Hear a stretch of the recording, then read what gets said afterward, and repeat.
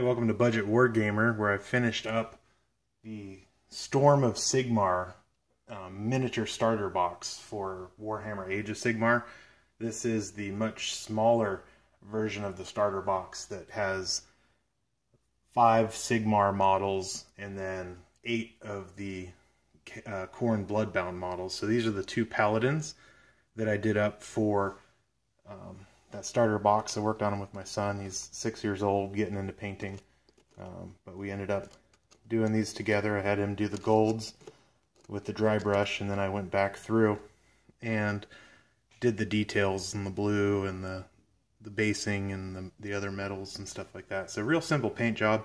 No washes on these models, just painted up from a black primer. And then for the basing, I used some of the GW texture paints and then let those dry, and then did a dry brush on top of that and added in some of the Army Painter tufts. These are the swamp tufts, if you're curious about the colors. So I ended up settling on that green around the base because I felt like with the blues and the golds that originally I was going to do it with like a brown or black color basing, but I needed something with a contrasting color, if you call that contrasting, that kind of made the colors pop on the models, and it seemed to do a really good job. So these 2 paladins for the Stormcast Eternals turned out really quite nicely.